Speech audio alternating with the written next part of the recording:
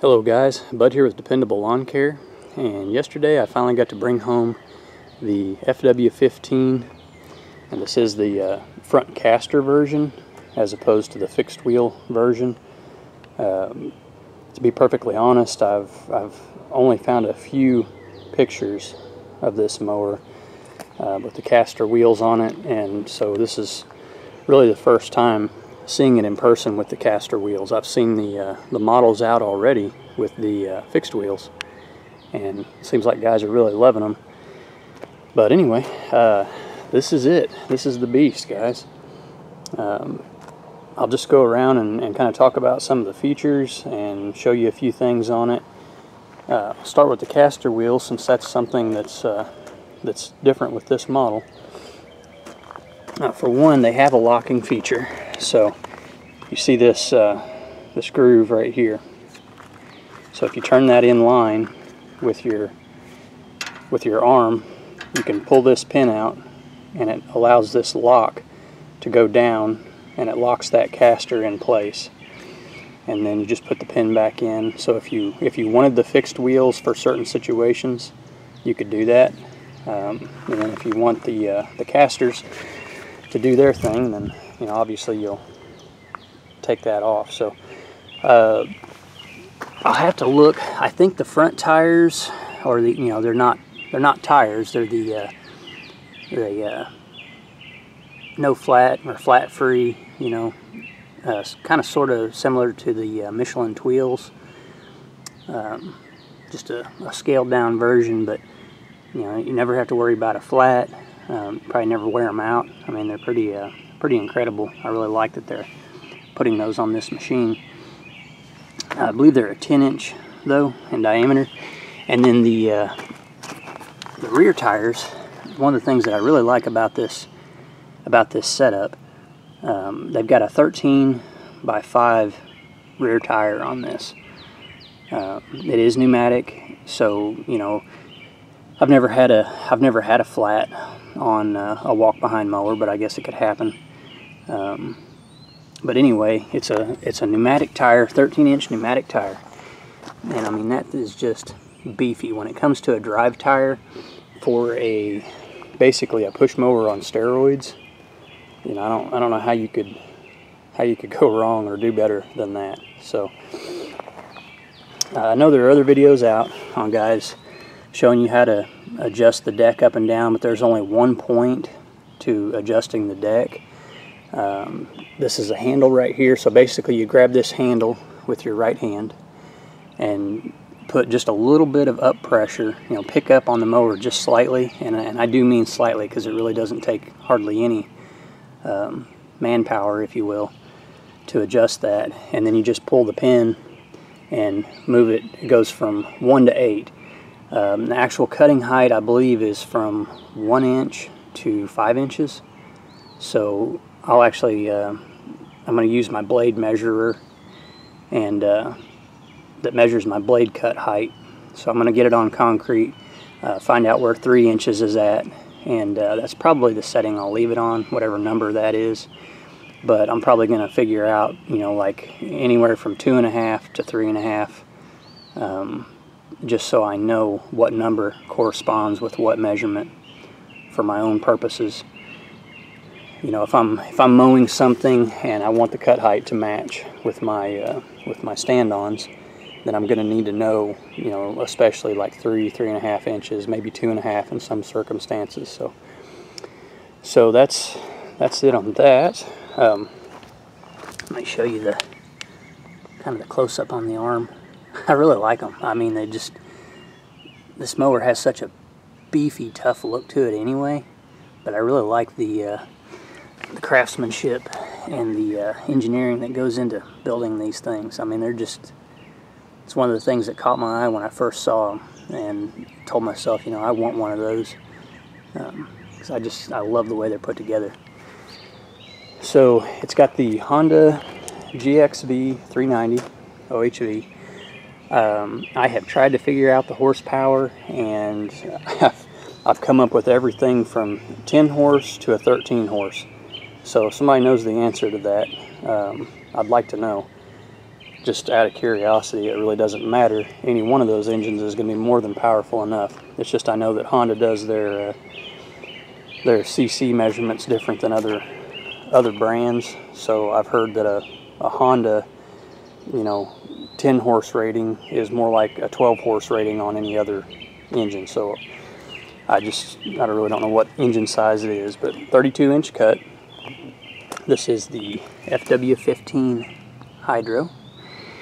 It does have the factory chute on the side of it, and honestly, guys, I'm not a chute fan. Not that there's anything wrong with it. I don't use them. So I'm going to be taking that chute off. In fact, before I put it on the trailer to put it into regular use, the chute's coming off. 1, because it takes up space. 2, because I'm just not going to use it, and I'd rather just take it off than have it propped up all the time. So I'm going to pull that off, and I might see about getting some kind of a chute block that I can open and close for the side if I need it.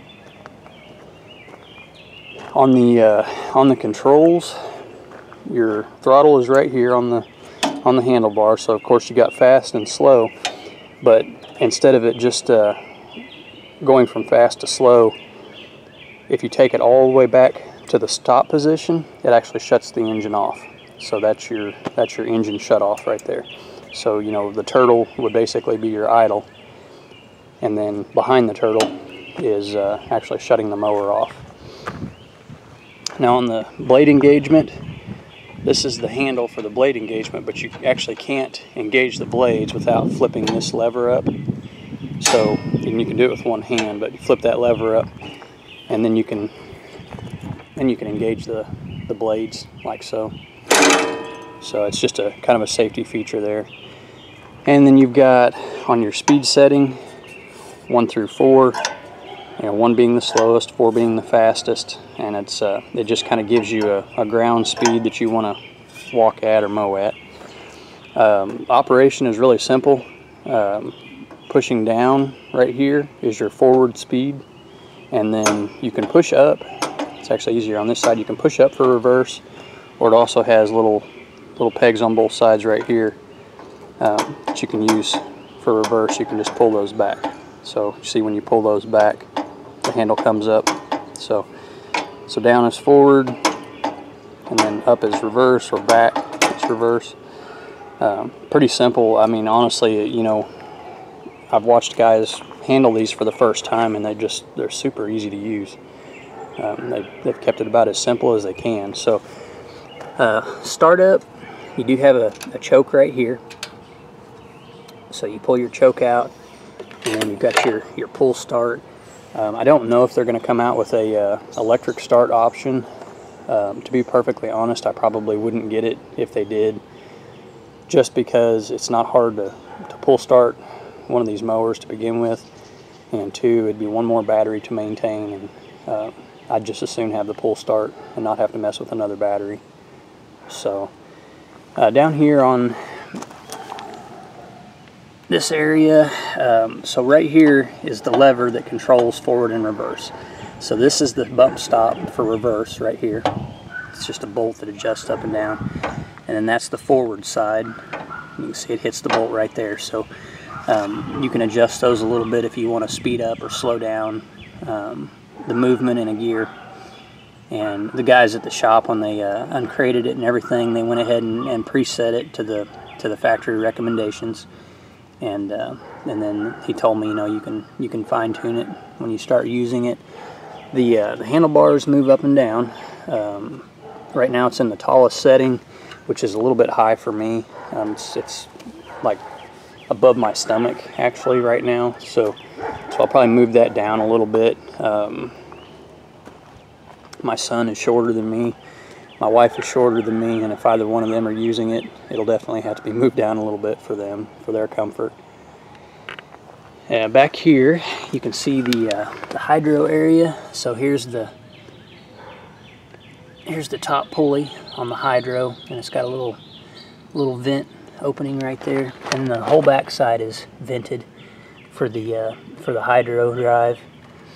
And you can actually see over here on this side the sprockets and sprockets in the chain drive, the actual drive system. So, but it's all cased in and you know, ventilated but well protected. You know, I like that. Not that I plan on getting crazy with it, but stuff does happen. I mean, you guys that mow for a living or whatever, you know that sometimes you just get into situations that you definitely didn't plan for. So stuff happens. But let me prop this thing up and we'll look at the underside of it, show you the blade layout and whatever else we can see from the bottom. Okay guys, it's propped up so we can take a look underneath. So here's the layout. You've got two blade system, and I'll show you up close the spindles. There is a grease zert right there on the spindle, so they are greasable. Spindles are not sealed up. I don't know how long the blades are without measuring them, but it does have the Marbane steel blades, medium, I believe they're medium lift, they might be the high lift, but I've been running those factory blades on the Z3s, and I have over 60 hours on both of them now. And well, no, I take that back, I actually have over 70 hours on both of them now. And those blades are nice. I mean, they're like any other blade. You hit a rock with them, you know, you're going to dull them, but they do seem to take quite a bit more abuse than the standard steel blades that I've ran in the past. I really do think that the Marbane blades are superior. That's just my opinion. I'm also not in an environment where there's a lot of sand. You know, it gets pretty dusty here in the summertime when things dry up, but we don't have the sand that wears on the blades like you do in the southern regions. So for us, it's just freaking rocks. I mean, just straight up rocks. So anyway, there's a little baffle right there. It's actually, looking at the underside of the deck, it looks exactly like a smaller version of my my 52 and my 61-inch mower under the deck. So looks pretty nice. And then down here, give you a closer look at the hydro. So that's the pulley on the right here. That's the pulley that engages the blades, so you can see where it comes around. Just trying to give you guys kind of a close-up look, maybe something that you haven't seen before. So, and then here's the hydro. Looks like they've got a wrap. It's just a plastic wrap on the axle on both sides. Chain drive, there's your sprocket system. You've got an idler sprocket down here that just takes the tension out of the chain so that there's no slack in it. And then you can see the bottom of the hydros. I know there's not a whole lot to see from under here, but it's the kind of stuff that I enjoy. I love seeing how these things are put together. And again, you know, the engineering and design that goes into them. So that's the underside of the deck, and then we'll look at these spindles and wheels up close. I really like these things. They're super lightweight. You're never going to get a flat. I mean, they're freaking awesome, and they're huge. I mean, they've got to be at least a 10-inch tire.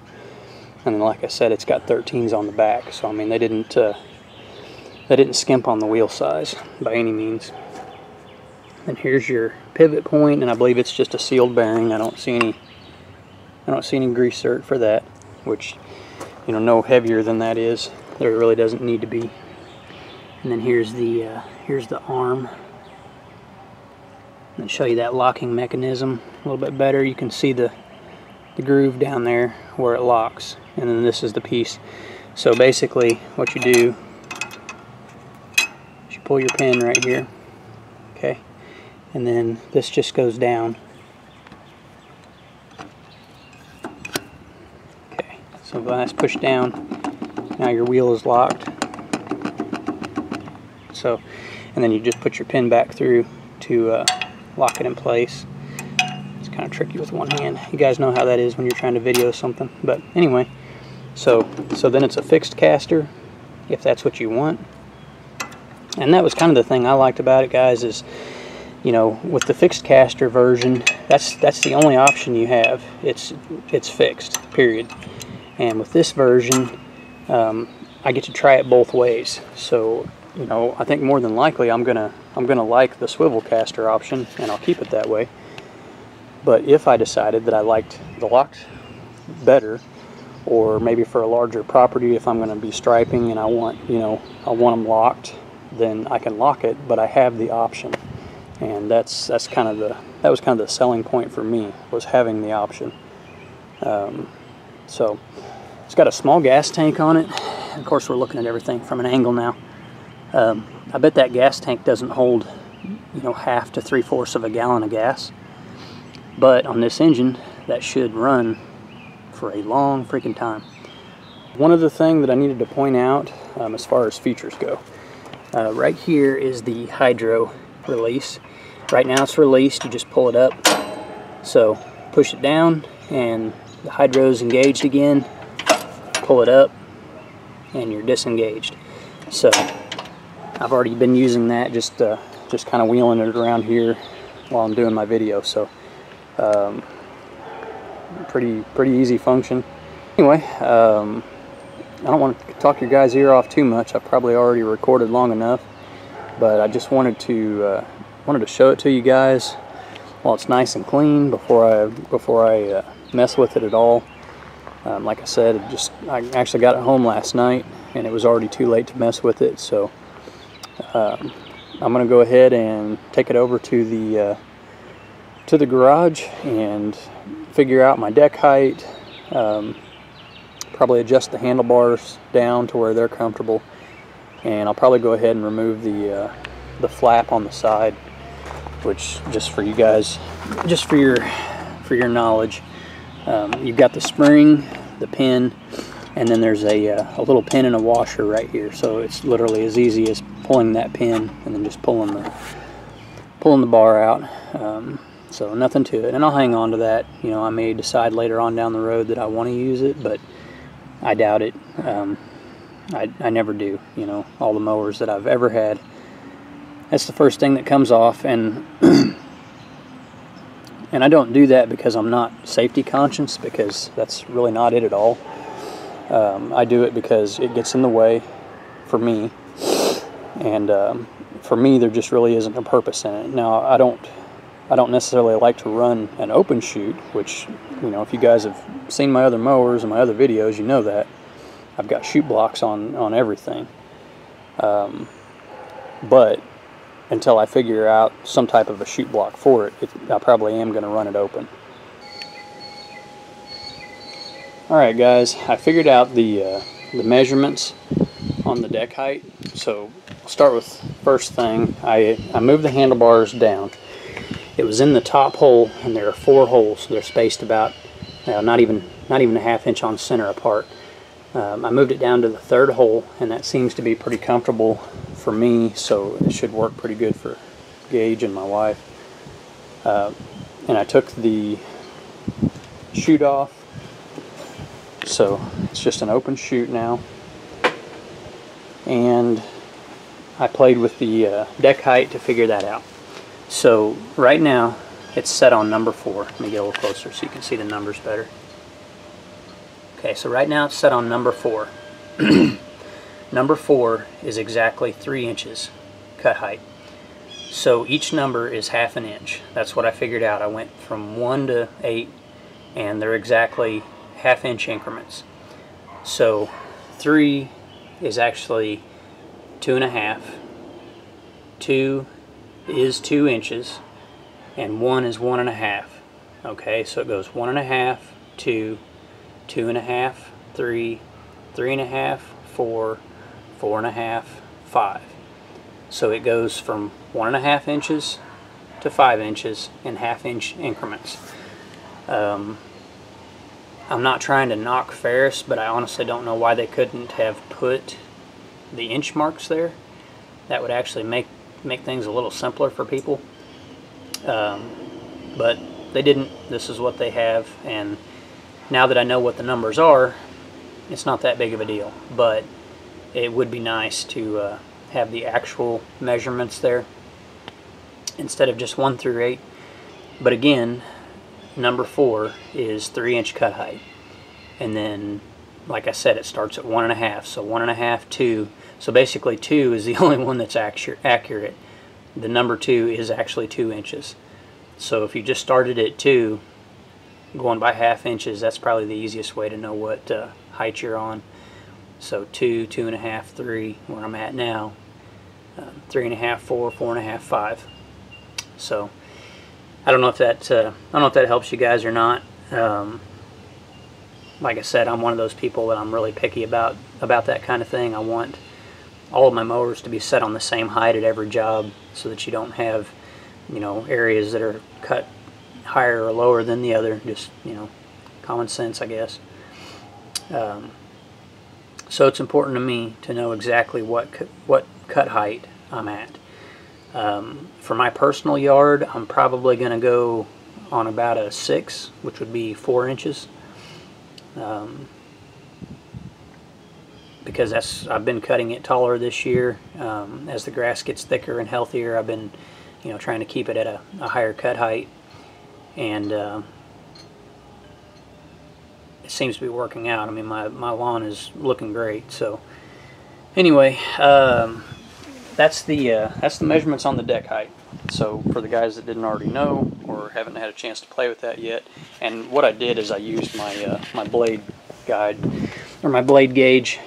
So if you guys don't have one of these, I actually got this one from John Deere a couple of years ago, but it's really handy. So the little arrow points at whatever height. So example, this is 3 inches right there.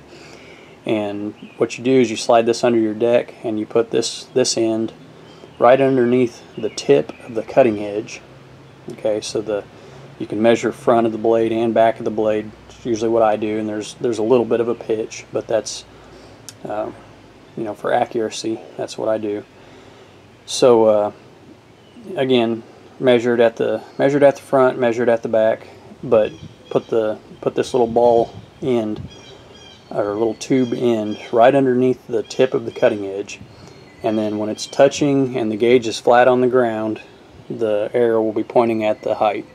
And so it's pointing at exactly 3 inches on the number 4. And like I said, I checked every number, and they're exactly 1/2 inch increments. So but this thing's really handy to have if you guys don't have one of these. It was just a few bucks and worth every penny, because I've adjusted or made adjustments on every mower deck I've ever had to get the blade height and the pitch the way I want it, and most importantly, to get the blade cut height matching what it says on the mower.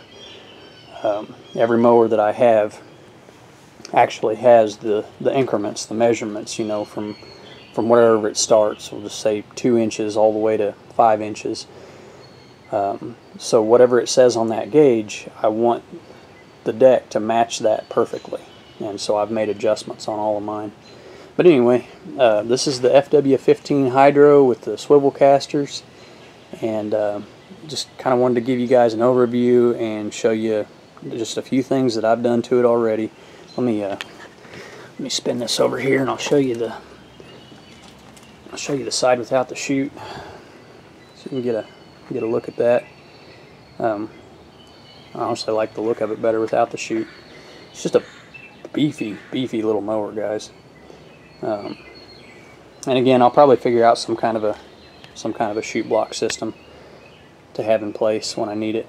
But for now, it'll be fine like that. I'm really anxious to get this thing out and put it to the test. So thanks for watching, guys. Get out there and make some money, and we'll catch you on the next one.